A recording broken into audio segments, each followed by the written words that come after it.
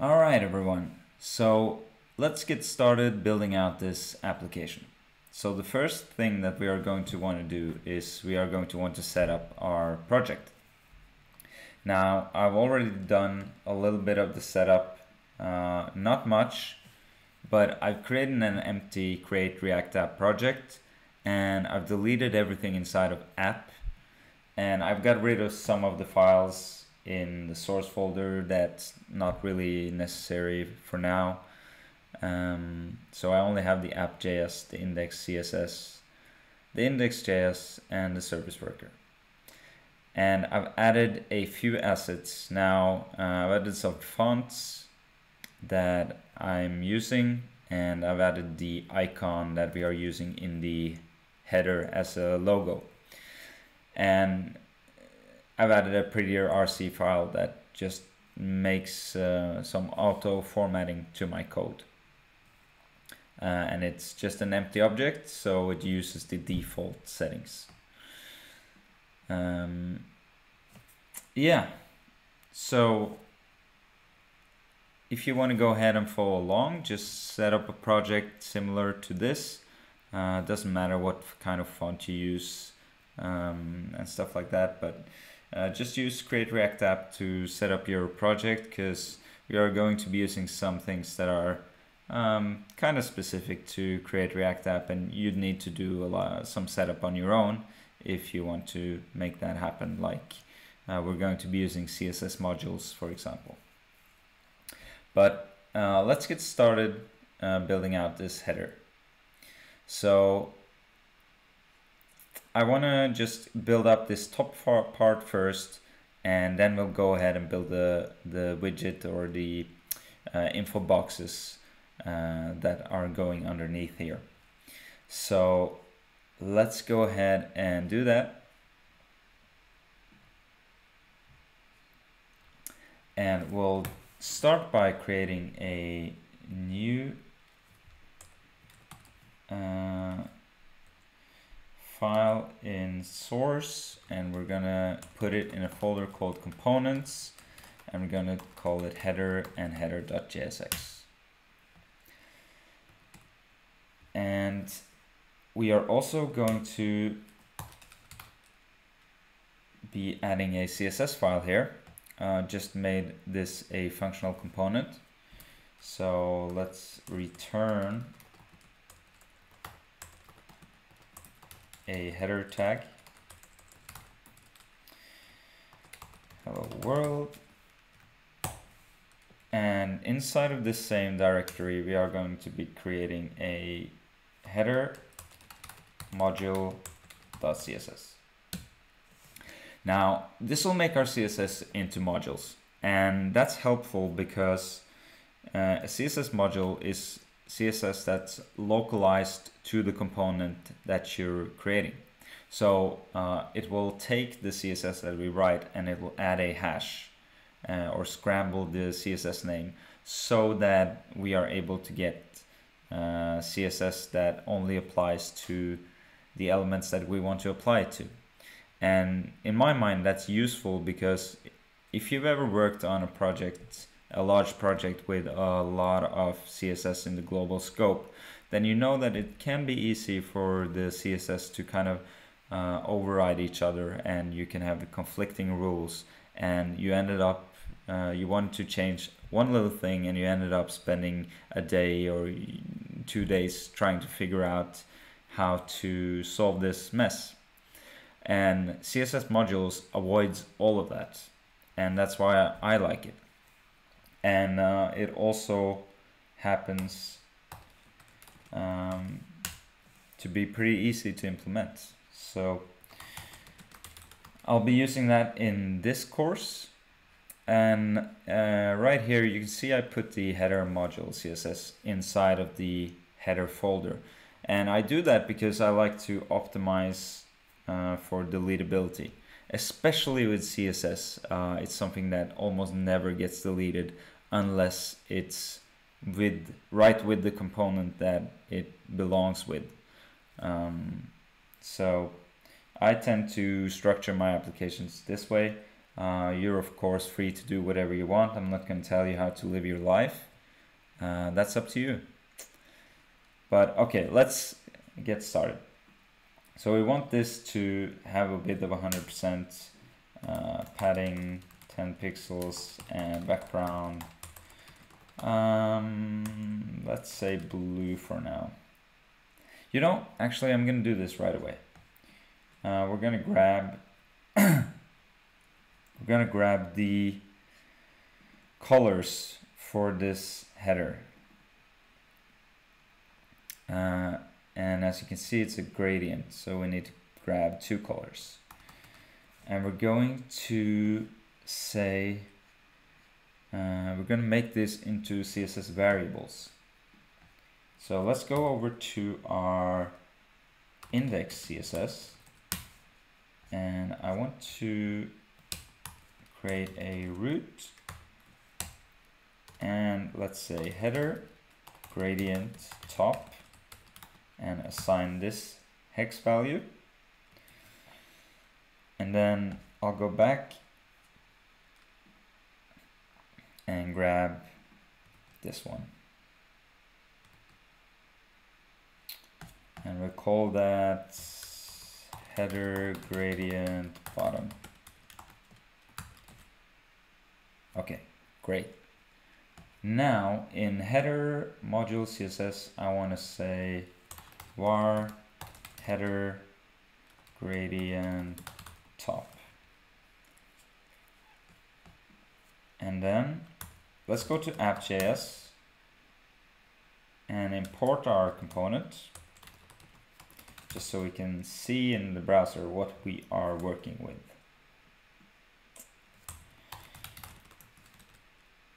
So put it inside of the application and hit save.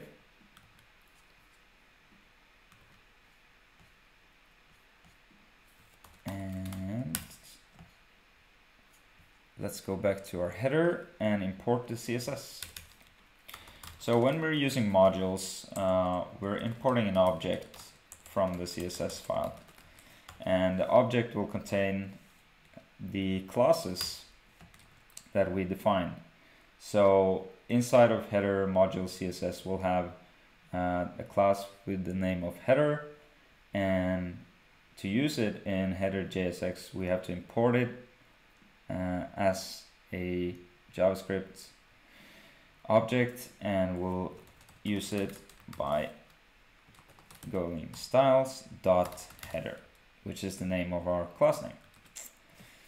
So if we save that and then we head over to our browser, we can see that we now have the beginnings of a header with the color of the top part of the gradient. Great. Let's keep going.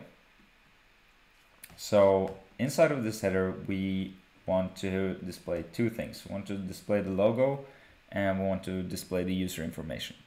Now, we don't have a picture right now, so we're just going to make a placeholder for the user information. And the logo we actually have imported as an asset, so we'll be using the SVG for that. So let's go ahead and build that out. So we need to get some markup in place here.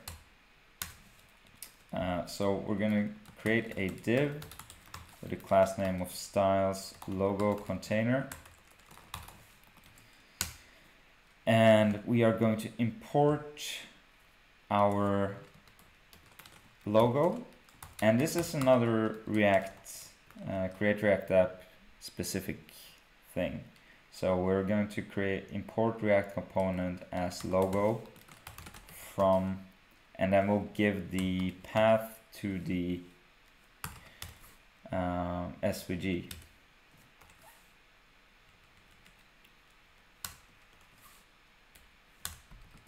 So that'll import the SVG as a React component so that we can use it in our markup like this. So we're just saying that we have a logo and we use it as a regular React component. Now we want to give that a styles and let's give that a class name of logo. And then we also want a span in here that says stock, which basically is the name that's going to be displayed on the right side of the logo. So let's also add the user information,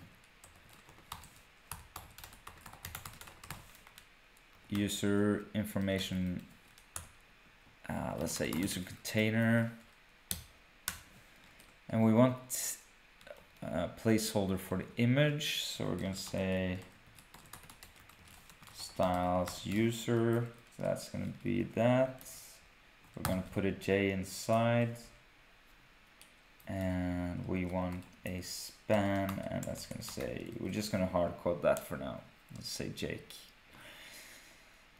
All right, so let's see what it looks like. It's not going to be pretty, and it's horrendous. Sweet. So let's fix it. We need to add some CSS here. So we'll go to our module, and we'll start with the logo container. We'll say display flex, and we'll say the header also display flex, and justify content space around, and we're gonna say the logo container align items center, just to make sure that everything aligns up correctly. So let's go back and grab the logo. So we want the logo to be maybe width of 40 pixels, height of 40 pixels, and the fill should be white. And let's go ahead and say, yeah, let's keep that for now. And margin, we wanted to add a margin right so that the text isn't completely into the logo. So margin right 8 pixels, and yeah, I think that's enough for now. Let's say 35. I think 40 is too much. And then logo container, we'll give this a color of FFF or white as well, so our text is also white. So let's see what we're working with again. Yeah, that looks better. Now we need to fix the user information as well. So let's head over to our header and grab the user container, and we're going to say display flex align items center, and we're going to say that the user is going to be a width of 32.5 pixels, a height of 32.5 pixels, border radius of 50%, which will make it a circle, and margin right 8 pixels,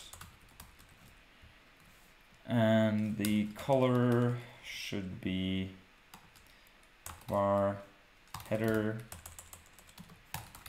gradient top, and let's say display flex justify content center line items center, and background color white.